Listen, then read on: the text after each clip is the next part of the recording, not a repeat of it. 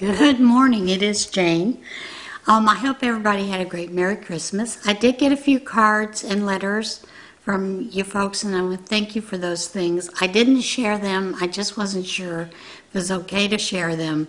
But thank you. It did help, with the holiday season. Because I'll be honest, it's still kind of blue, those kind of things.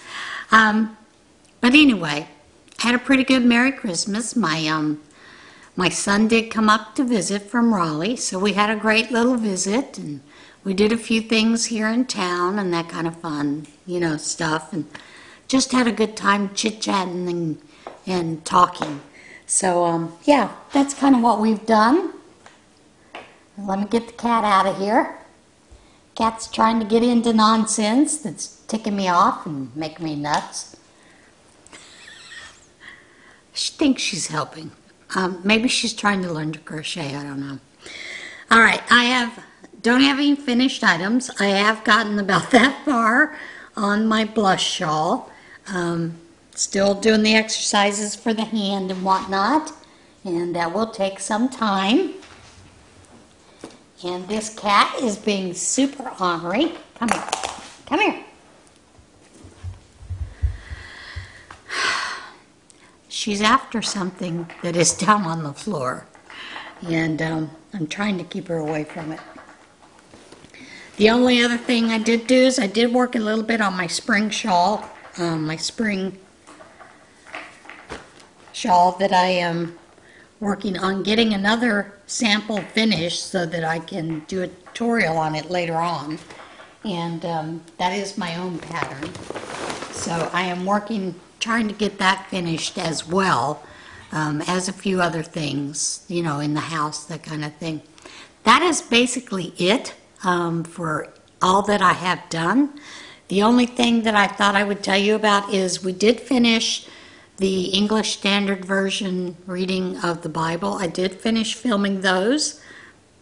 I do film them ahead of time because otherwise I can't keep up. And I believe January the 10th we will start with the American Standard Bible with the Apocrypha.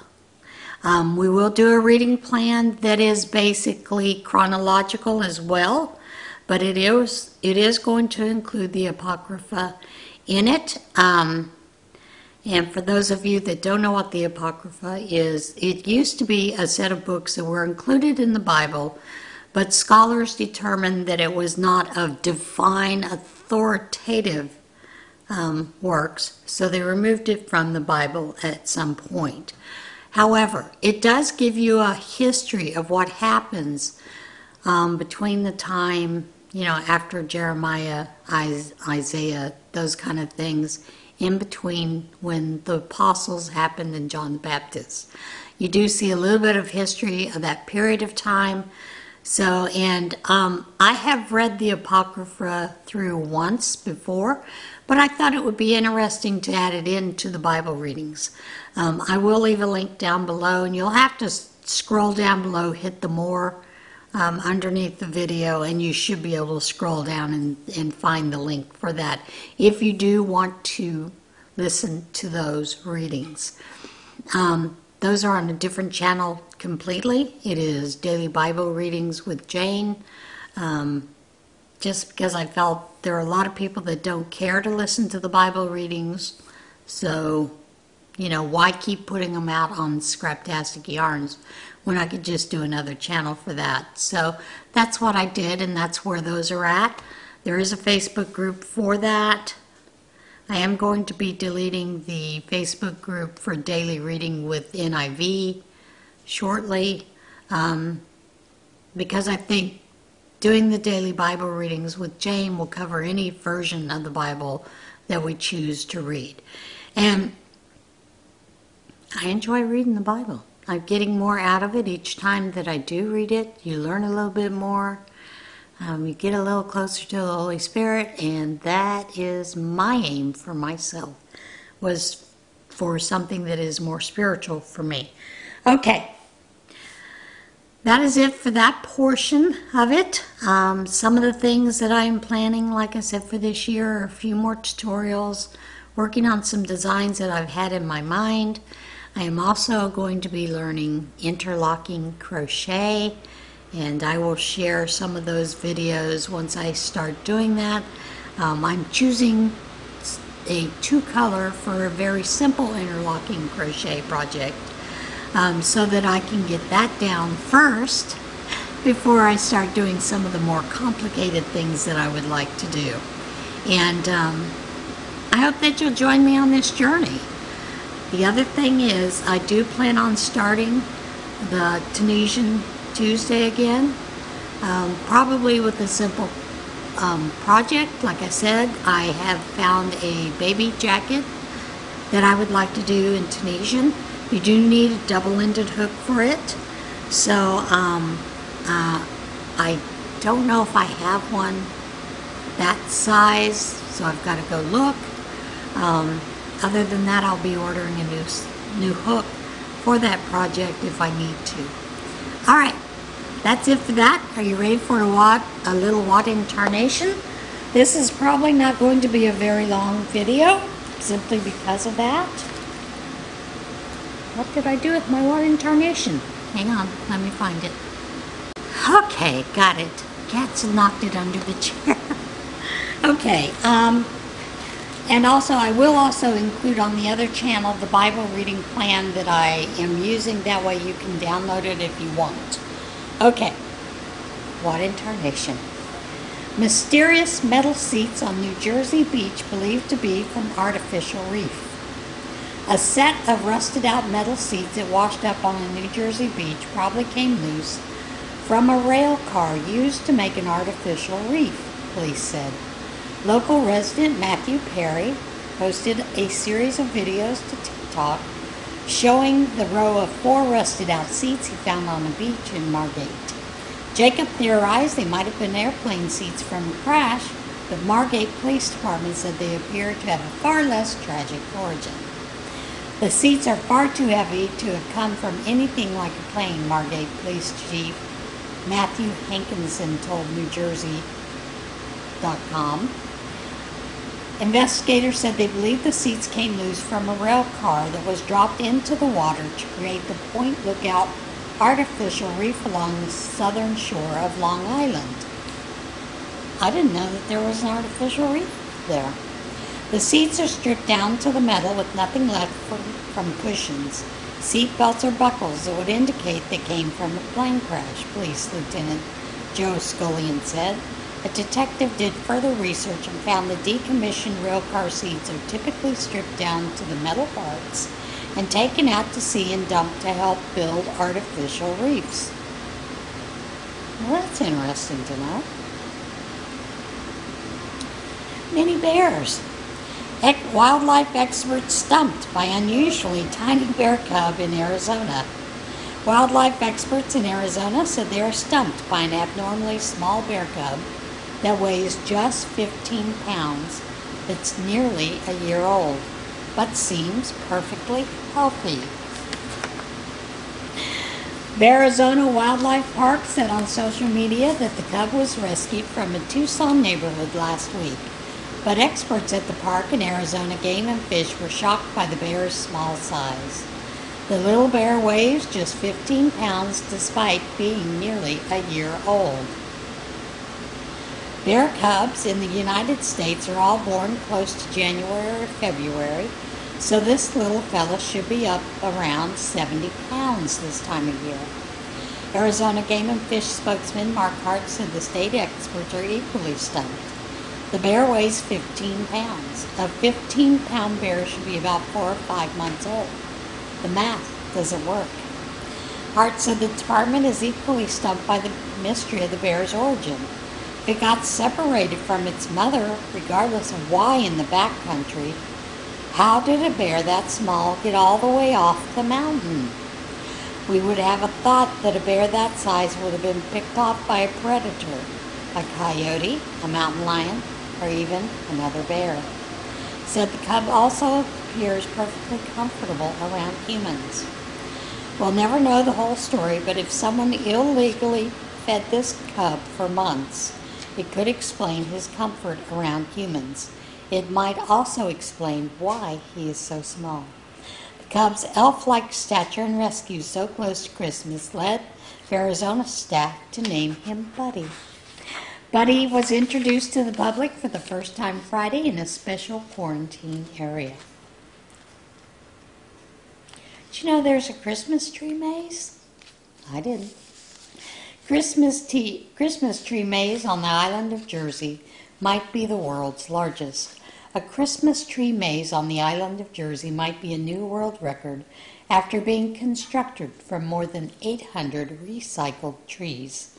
Bino Rodriguez, organizer of Jersey Christmas Tree Experience at Howard Davis Park, said he found out the world record for the largest display of illuminated Christmas trees, was set at 797 in 2019, and he realized he had nearly as many trees.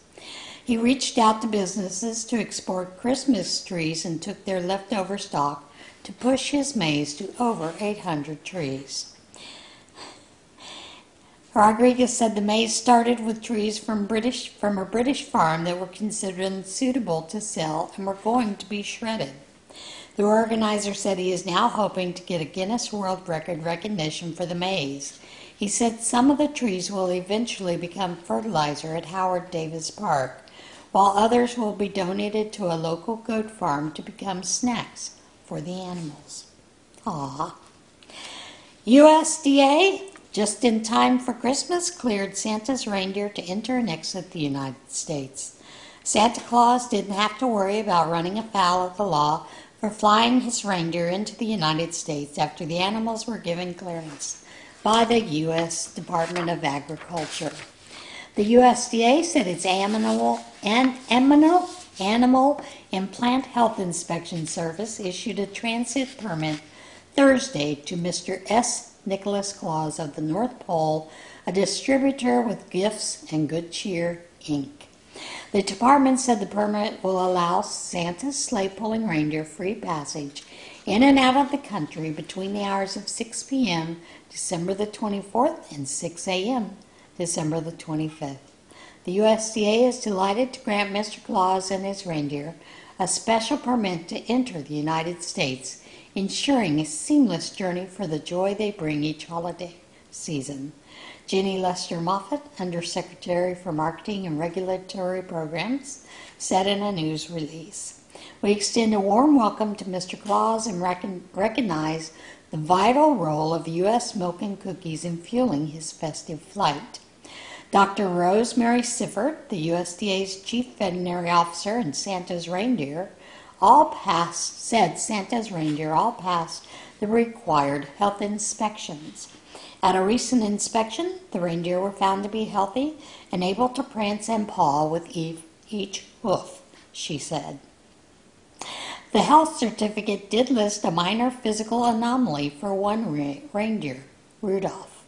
However, APHIS indicated that Rudolph's red nose, while bright, was normal for him and not a concern, said the USDA.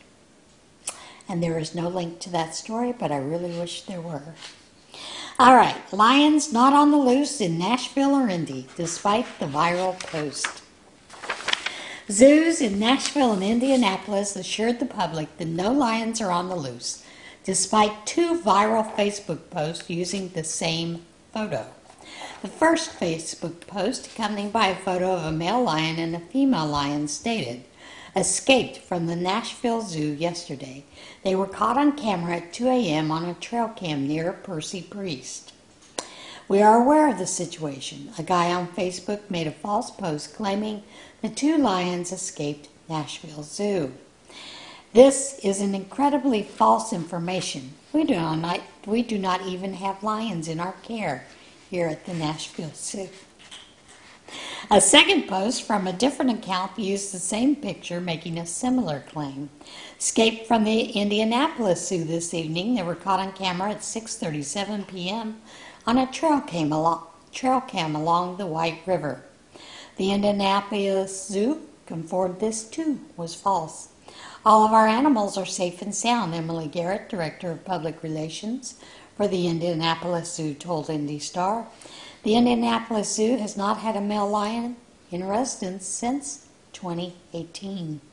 The photos used in both date back to 2015, taken by a wildlife camera in Hluhuwe, South Africa. The photo was shared online by conservation group Wildlife Act. And there's a video. You know, I've told you in my past that I have camped at the Crater of Diamonds State Park.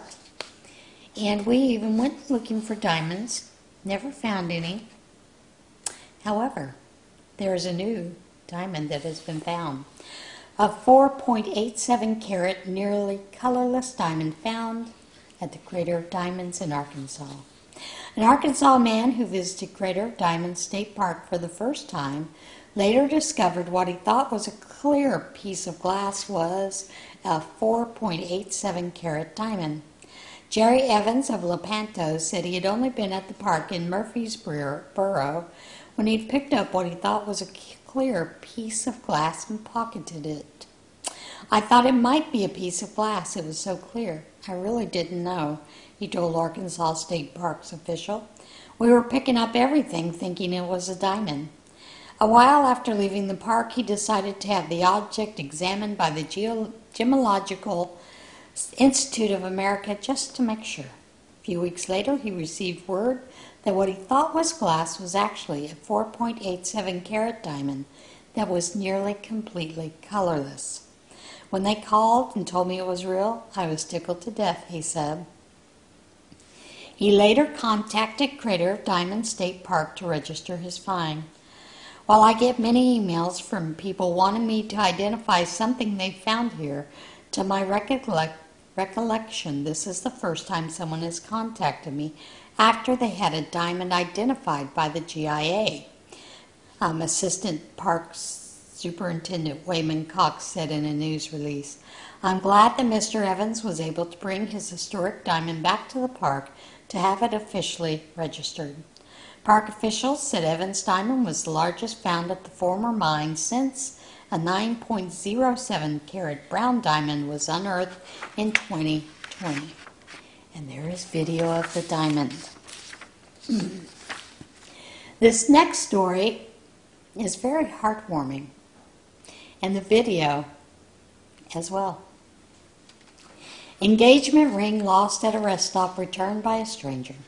A woman who left her engagement ring at a rest stop bathroom was reunited with the precious item a little more than a day later thanks to a stranger and a Facebook post. Bailey Davis said she was on her way back to work at a car auction in Columbus, Ohio, when she stopped at a Gallia County rest stop a little after noon. Davis said she already was in the Columbus area when she realized she had left her ring at the rest stop and turned around. But when she arrived where she had left the ring, it was gone. Cody Warren had visited the rest stop a short time after Davis and used the single-family bathroom because the men's room was being cleaned. He found the ring on a shelf and attempted to find its owner, but ended up taking it with him when he couldn't find any attendant working at the rest stop. Warren said he thought the ring was costume jewelry and had spent the day on the dashboard of his work truck before being stowed in a cabinet at his home later that night. The next day, Warren came upon Davis's Facebook post about her lost ring, which had been shared numerous times. He called the number in the post and gave Davis the good news. Warren declined Davis's offer of a $1,000 reward, saying, doing a good deed was enough reward. Isn't that sweet? You never know what you're going to find at a thrift store. $3.99 thrift store vase auctioned for over $107,000. A glaze vase purchased for $3.99 from a Goodwill store in Virginia was auctioned off for over $107,000 when it was found to be designed by Carlo Scarpa for famed Italian company Vanini in 1942. Jessica Vincent of Richmond, Virginia said she and her partner were visiting their local Goodwill store, something they do multiple times a week, when the red and seafoam green vase stood out to her. "People tell me I have a good eye," she said to CNN. "You can put me in an aisle with a bunch of dollar store stuff and I can pick out the one item with a little bit of value."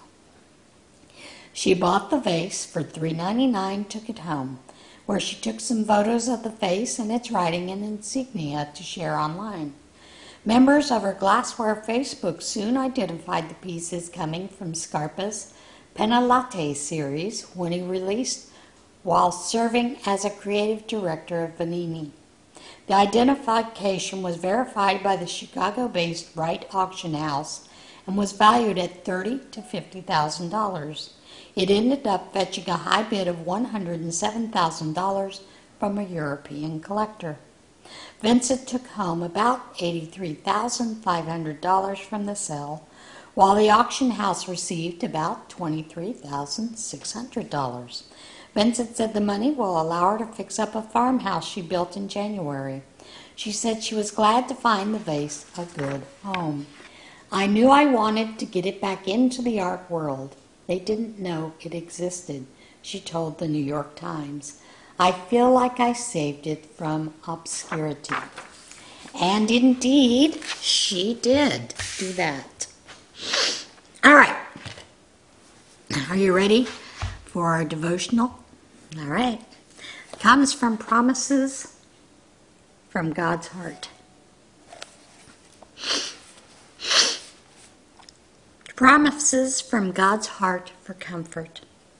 "Blessed are those who mourn, for they shall be comforted." Matthew 5:4. "The Lord is near the brokenhearted. He saves those crushed in spirit." Psalm 34:18.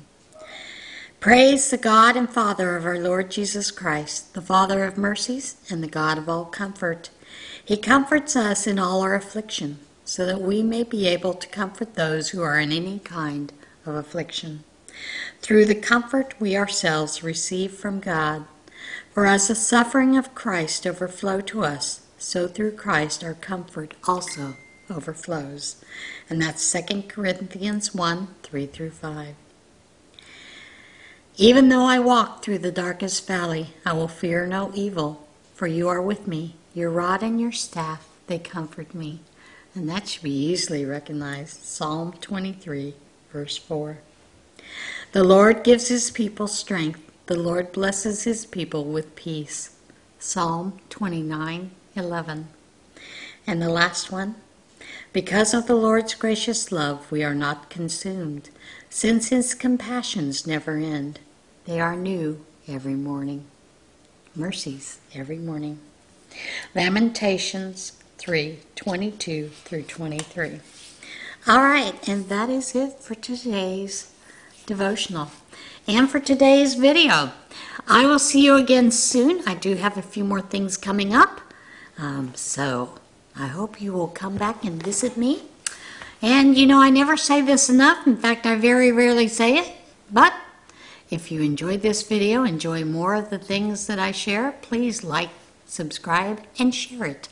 All right, guys, remember, be kind to one another, love one another, and for goodness sake, get out there and see this big, beautiful world we live in. I'll see you again soon. Bye.